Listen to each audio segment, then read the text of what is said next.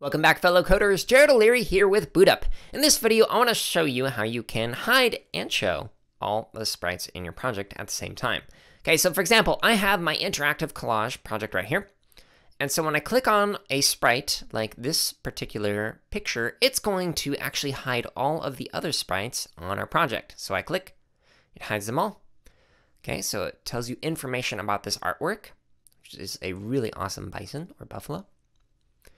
And then it gets smaller again, and then goes back over here, and then all the sprites come back. So let's learn how to do that. All right, so I have a new project right here, and I'm going to add in some random sprites. So I'm going to say, surprise me. And I want to make it so that I hide these three sprites whenever I click on these Scratch Cat. Okay, so let's talk about how to do that.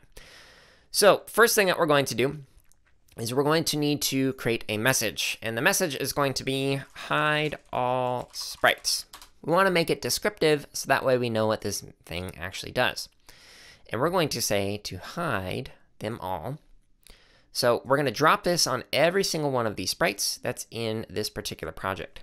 Dropping it on top of the sprite will actually save the code in here. So if you look, every single one of these sprites now has that hide all sprites code. All right, so this is great and all, but I want to actually make it so that when we click on the Scratch Cat, it's going to hide all of the other sprites.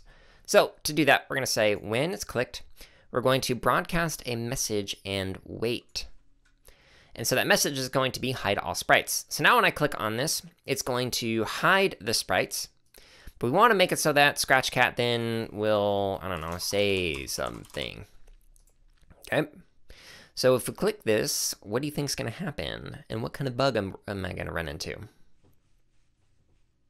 Let's find out. Okay, so we click on Scratch Cat, and everything's gone, and we don't actually get to see this text right here. So let's bring the sprites back. So the reason why is because we have to actually show our sprite right before we say something again. So now when we click, Scratch Cat will actually stay here and say something. Okay, so this is cool, but I want all the other sprites to actually come back at the end. So to do that, we're going to actually create another message, and the other message is going to be show all sprites. And we're going to broadcast this at the end, so that way they all come back. Okay, so the code is going to be very similar to before, but instead of hide all sprites, we're going to say show all sprites. And instead of hiding, we're going to, yeah, you guessed it, show. Okay, so I'm going to drop this onto each one of the sprites. And so now when we click on Scratch Cat, it hides everyone, even though they're already hidden, and then they come back. And if we click again, hides everyone. Okay, so this code, if we drop it onto other sprites, will also work. So if we click now on the rock, it's going to hide every other one except for the rock. Now the reason why is because we're hiding it and then showing it. Now a little important thing to point out here is that if we don't use the and wait, here's what can sometimes happen. Whoops, I need an event block.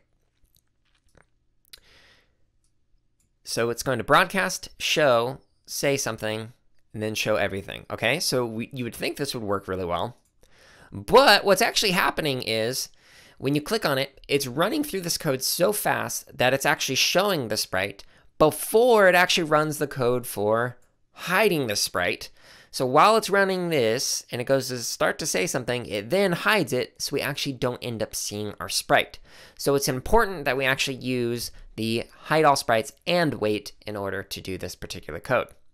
All right, so that's how you can make it in your project so that you hide and show all of your sprites using the different broadcast messages. Thank you so much for watching this video. Let us know something that you learned or created in the comments below. And make sure to subscribe, like, and check out the links in the description for even more free resources, such as videos, free lesson plans, and our podcast.